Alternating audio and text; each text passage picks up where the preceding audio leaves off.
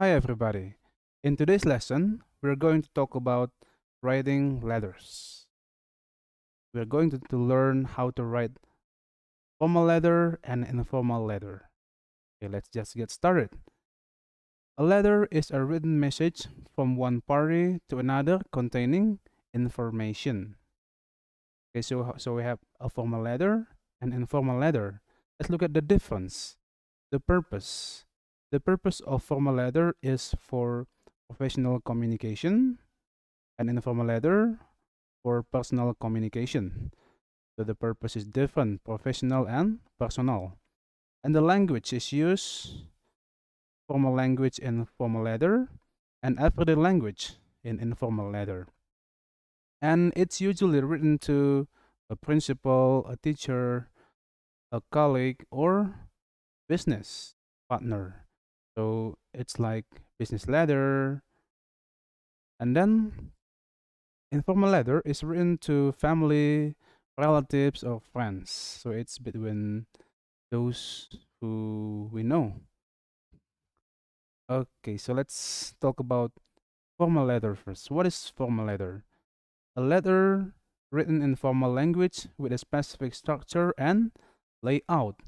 So in formal letter, we have a specific structure and layout that we have to follow, like this layout. Yeah, this is an example, a layout for a formal letter. So we have a specific structure. Okay, it is written to seek permission, to request, to complain, or to apply for something. For example, to apply for job or school. And now let's look at an example of a formal letter. Okay, so this is an example. The first is sender's address. So in sender's address, we have a name, the name of the sender, Angel Ginting, and then the address, 10 SUD Street, and then this is the zip code, and then this is the district, and the regency, and the province, North Sumatra. And we also have the date, January 8, 2022. Okay, and then recipient's address. We have the name of the recipient, Mr. Simbolon, and this is the company or the office, ACC computer, and the same the zip code, and then the place, the city. And then this is the greeting. Yeah, this dear Mr. Simbolon. That's to show respect, right? Okay, next we have subject. So what is this about? What is the letter about? So it's very clear that it's about defective MacBook Pro 14. So it is about MacBook that is defective. And then I'm going to write the content.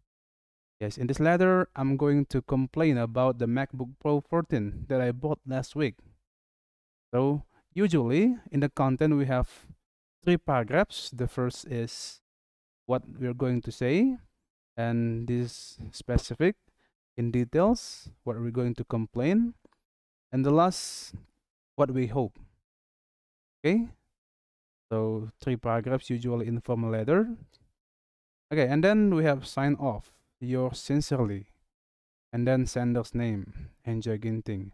Sometimes we can include the signature in the middle between sign off or sender's name. Okay, so this is the example of the formal letter. Okay, let's look at another example. So here we have a request for opening a new saving accounts. So this is not a complaint, but it's a request. And here we have sender's name and sender's address. Yes, we can see the difference.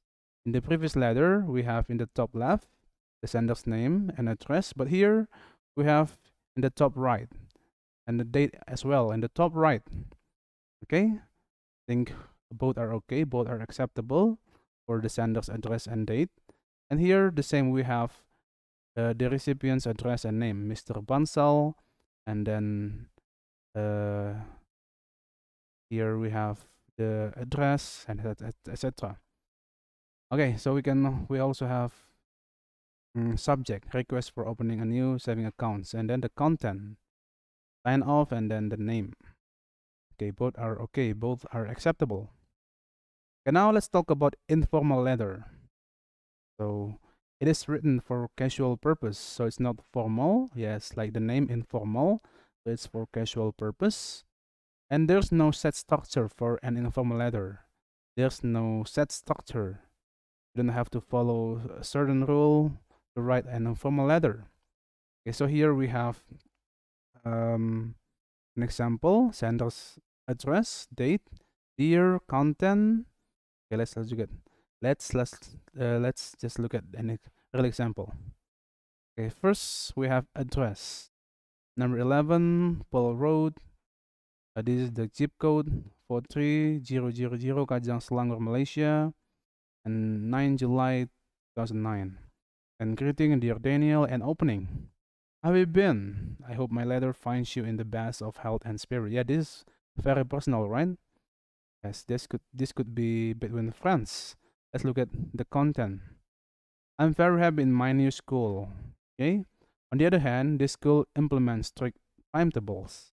In ending, I believe my life here will be interesting. Yes, and sign off in signature. We can see the difference.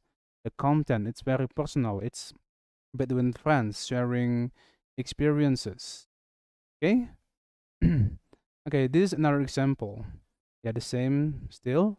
We have the address, the sender's address, date, and the greeting, dear Maya, and the content. Thank you very much for your last letter. It was great to hear from you after so many months. You seem to be having nice time in France. Okay, so it's also letter to Maya from Aditi. Hope to see you soon. Yes, this is also very personal, yeah?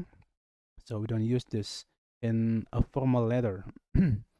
Okay, another example, we have, what is this? This is invitation for birthday party. So somebody is invited to a birthday party on 25th August. Yes, for birthday party is also categorized as informal letter. So we can use informal letter to invite somebody to our birthday party. So we can take a look. Yeah, waiting for your information. The name of the sender, Gaurab. Okay, now let's look at the language used in informal and formal letter. Yes, informal letter, correct grammar and vocabulary, while in informal letter, like formal grammar and vocabulary. Now contractions, example, I will.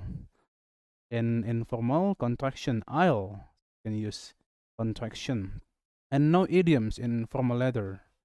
Yes, if we want to say I was sick, we should say I was sick. We're gonna say I was feeling under the weather. No, it's idiom. But in informal letter, yes, it's acceptable. And no possible verbs. Yeah, for example, investigate, we should use formal word, not look into. This is a possible verb. And no abbreviations. Yeah, so if you want to say as soon as possible, you should write it down as soon as possible, not ASAP, like in informal letter. And no imperatives. We should be polite. You can use the word may. You may complete the form. But in informal letter, yes, we tend to use imperative. Complete the form, like that. Okay, so that's the difference. And then this is the reference if you want to check more about formal and informal letter. Okay, I think that's all for today. Thank you for your attention. Don't forget to subscribe. See you in the next video. Bye for now.